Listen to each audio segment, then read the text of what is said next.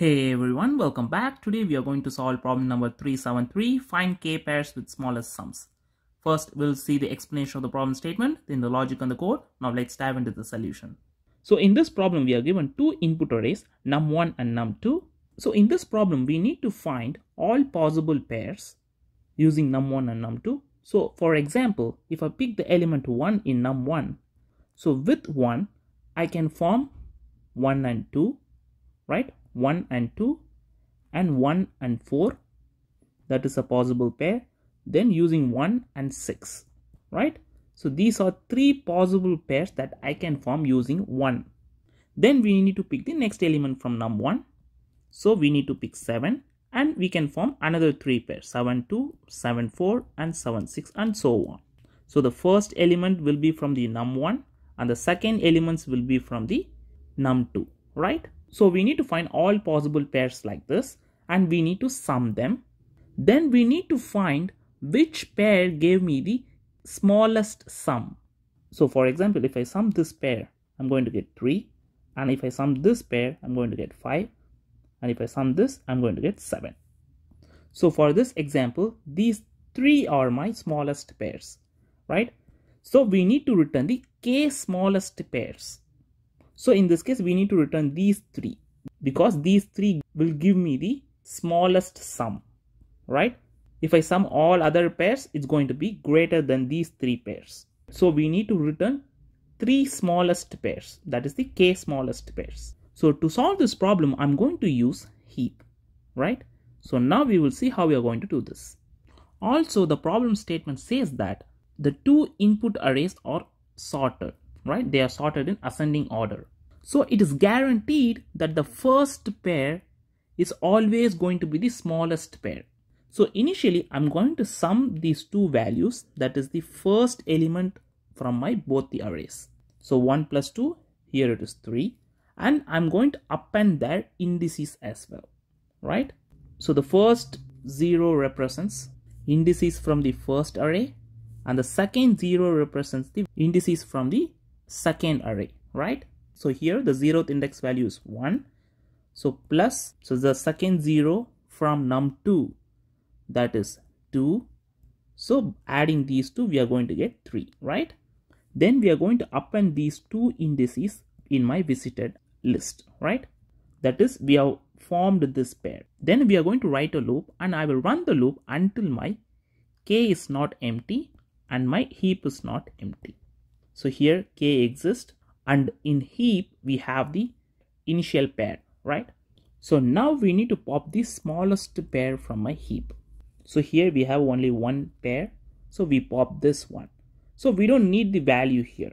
We just need the indices. So in this example, I'm just showing the indices, right? So here I represents the first index and j represents the second index, right?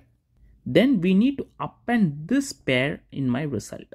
That is ith index value, that is 1, and jth index value, that is 2. So this is the first smallest pair, right? So then we need to check whether I plus 1 exists in my nums1 array or not. Yes, we have an element in the I plus 1 index, so it is valid, right?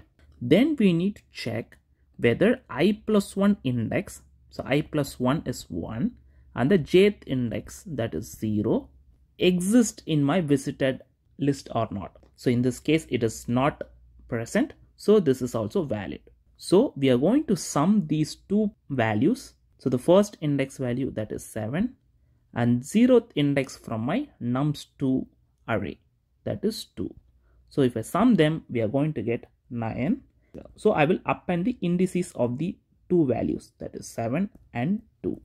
Then I will append this indices in my visited list as well.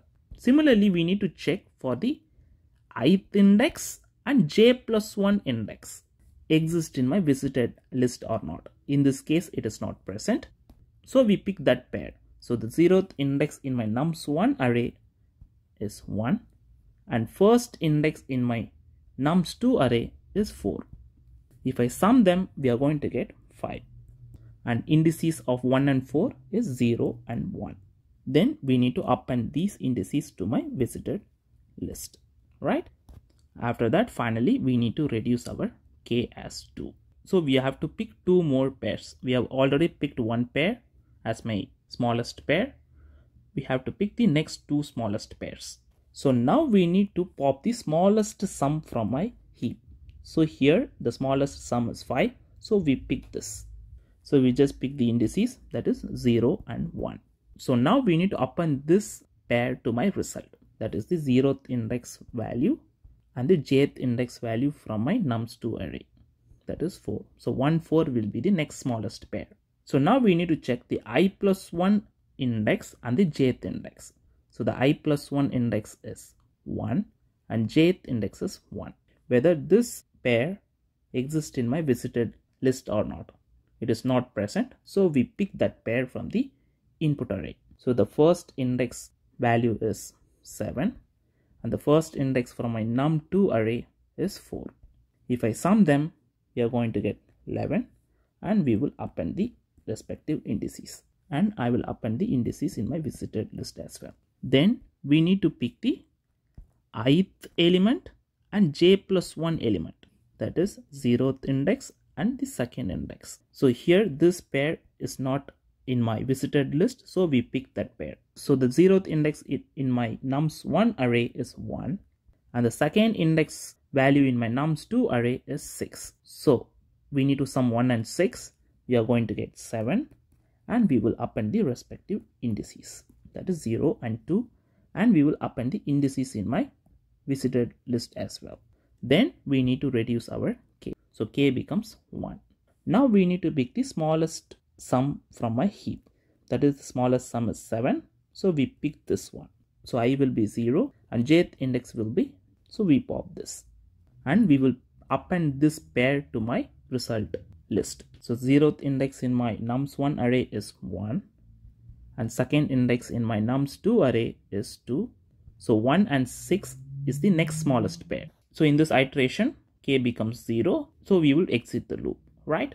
So finally, we need to return the result. That is these 3 pairs, right? And there is also another case. What if we can't find 3 pairs? What if we can only find 2 pairs? That is also fine. Even if you find 2 pairs, that is fine. We can return that as well. But we cannot return more than k pairs, right? If we can't find k pairs, we can return less than k, right? But more than k is not possible. That's how the logic is. Now we will see the code. So before we code, if you guys haven't subscribed to my channel, please like and subscribe. This will motivate me to upload more videos in future. Also check out my previous videos and keep supporting guys. So initially we are going to initialize the result list.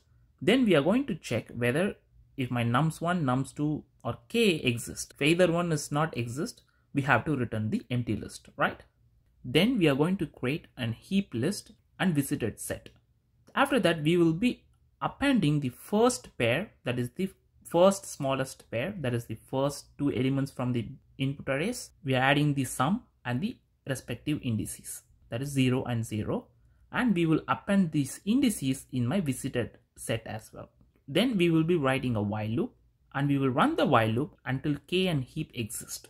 When this is true, we pop the smallest sum and we will pick the indices as I and j and we will append that pair to the result list. Then we need to check whether I plus 1 exists in my nums1 array. If this is true, then we need to check whether I plus 1 and jth indices exist in my visited set. If it is not present in the visited set, we have to sum those values and we will take the respective indices. We will push that to the heap list.